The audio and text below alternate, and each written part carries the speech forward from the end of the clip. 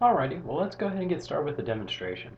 So here you can see I've downloaded my certificates from the Certificate Authority. I have my device certificate, my intermediate certificate, and then my root certificate. I also have that original key file that we had with the CSR file.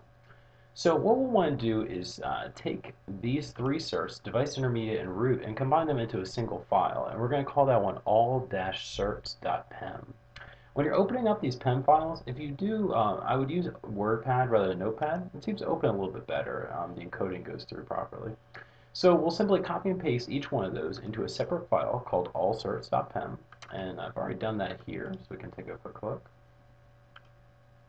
You'll see here that I have my device certificate, my intermediate certificates in the middle, and then my root certificate is this last cert here. And you have to ensure that we do it in this order or the chaining process will fail. So let's go ahead and close that out. Now let's save these two files because we're going to need these later, but first we need to open up Open SSL and get that downloaded and installed to our machine. So I'm just going to open up the IE window here. We'll browse on over to google.com. And let's try Open SSL, and then we'll search for the Windows port, which is on SourceForge, which is new Win32. And we'll click our link here. And you'll see here the version. This is very important. We want to make sure we're running a version that's 0.9.8. Now the letters are a little bit different at the end here. I found that H works, but other versions will work as well, as long as we have 0.9.8. I'll scroll down. We can go ahead and choose the complete package, accept source, hit setup, and proceed to download the package.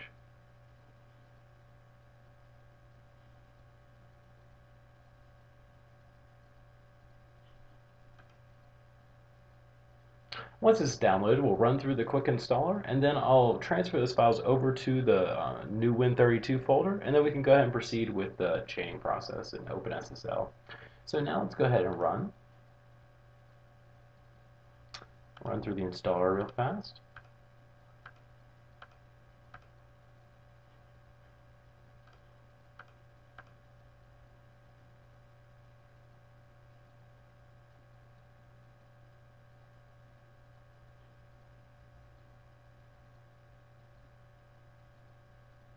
Okay, now that was successful. So what we're going to do is go ahead and copy over our two files, our allcerts.pem and my key file.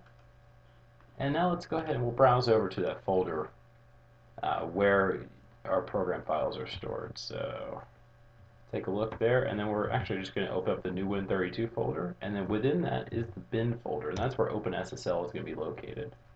So you can see that here, and this is where we're going to want to drop our two files that where OpenSSL is located, typically the bin folder. So we'll paste those files in. I'm going to go ahead and replace them since I already moved them over earlier. And now you see mykey.pem and allcerts.pem. Great. So now let's go ahead and open OpenSSL. We simply have to just go to command prompt. We'll browse over to the C drive, and we'll go C program files.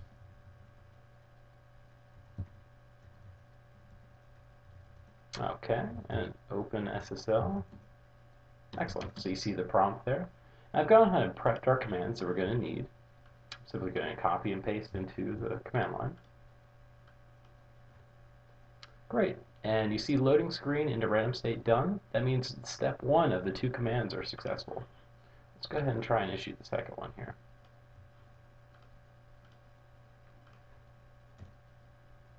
Mac verified OK. Good. So that indicates that this was a successful chaining, and then our final cert was created successfully.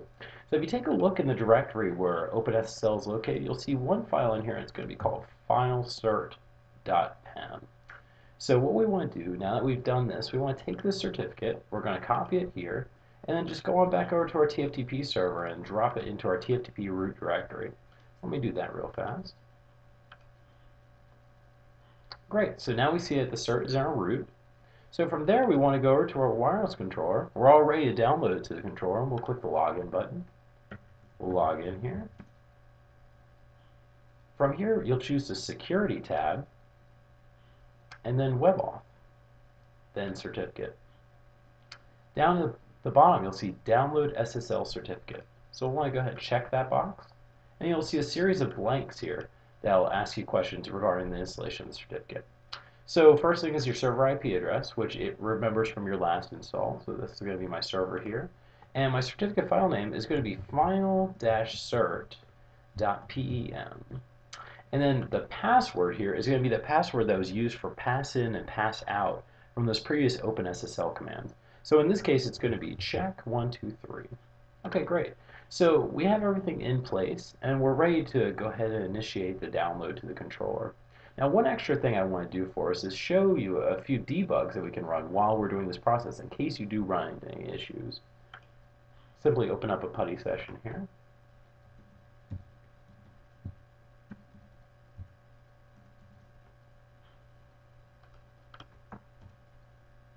And we'll log into the controller.